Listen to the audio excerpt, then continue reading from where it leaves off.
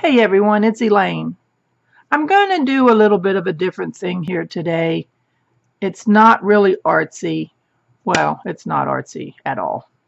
Um, but I want to share with you a video that I had posted actually last year on Facebook. Where I live, we feed the hummingbirds. And we have 4 or 5 feeders out on our front porch all the time. Believe me, I make a lot of sugar water in the summer months. Anyhow, there was this one morning I looked out, and if I can explain this, the hummingbird feeders, of course, all hang around the porch, and then we have the pillars. Just ours are just pretty much 4x4 posts, and then the railing. Well, this huge spider, and I don't know what they're called, they're pretty common around here, had apparently built a web. Well, I have really big front windows, so I looked out, and all of a sudden I noticed that a hummingbird was caught in that web. So of course I panic, go out the door, pull the hummingbird gently out of the web. The web doesn't even break. But that hummingbird, you can tell, is traumatized. And, you know, they've got those little fast hearts and zoop, zoop, zoop, zoop anyway. And then now this. So I had always wanted to hold a hummingbird, but not under these circumstances. But anyway, I had the hummingbird in my hand, and I was picking off the web. And I don't know, I thought I was being pretty successful. Excuse me, I have some glue on me. And anyhow, we keep a 5-gallon bucket of fresh water for our outside dogs. And so I dipped the hummingbird gently in it, you know, just on its back to get a little bit of the other webs off and everything. And then, I don't know, I just kind of stroked the hummingbird for a while, and zoom, off into the trees it went. Success, victory. I was so excited.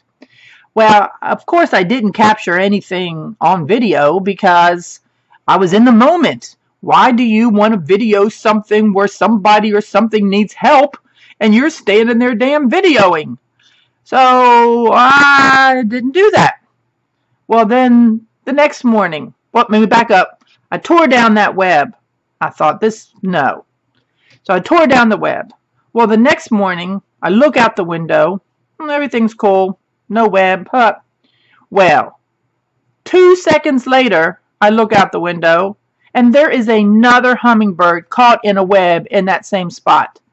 I couldn't see the web, apparently, from inside until that hummingbird was trapped. Now, this hummingbird was a little bit of a different story. It hadn't been there really very long, and yep, it was traumatized. I picked the web off, gave it a little bath, but this hummingbird would not take off. It wouldn't. So I did. I had the hummingbird in my hand, and I kind of wanted to show everybody. I am part of a hummingbird group on Facebook, and they take beautiful pictures of hummingbirds, and there are some hummingbirds out there that I have never seen anything like them. Anyhow, so I did about a 1-minute video, and I'm going to show it to you here in a second. And it's me holding the hummingbird and, you know, I guess at this point in time, wanting it to dry off and be able to fly away. So here's the video, and then I'll be right back with the rest of the story. Good morning, everyone. Well, this is the second morning in a row that I have rescued a hummingbird. What is happening is there is now a spider that builds its web close to one of my feeders, and yep, the hummingbirds get trapped. I hate it. The one yesterday, I was able to pull the web off, give it a little bath, and off it flew into the trees. This one, I have not been as fortunate. I have cleaned it up the best I can, and I just can't get it to fly. I don't know what to do, but I'm not giving up. I just wanted to share, everybody, keep your spider webs away from the hummingbirds. I never considered this before. Wish me luck. Now, isn't that something? You can see the hummingbird's little feet. I mean, it's alive. It's okay. But it took me a little while. So I stayed with the hummingbird, got it a little drier, hopefully got it somewhat calmed down. But I tell you, that hummingbird, I could feel its little heart like right in its throat, just throbbing, beating. I mean, it was heartbreaking to me. Anyhow, eventually, sure enough, the little hummingbird regained their composure. I would stick my finger in some sugar water and put it up there to their beak. I figure a little bit of sugar is better than no sugar. I couldn't make it drink out of a little bowl or anything, so that was the best I knew how to do. Hindsight now, I probably should have grabbed an eyedropper or something, but it is what it is.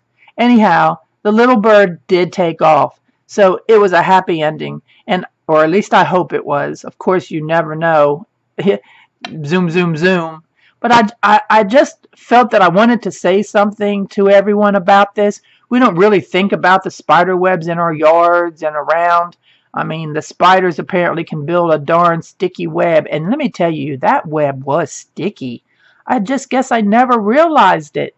Anyhow, happy ending, thank heavens. But please, look out for spider webs around your yard and everything. For those poor little hummingbirds, they're kind of defenseless once they got trapped in it. So I appreciate it. And I know this was off topic for normally what I do and everything. But thanks for listening to me. And I'll catch y'all later. Bye.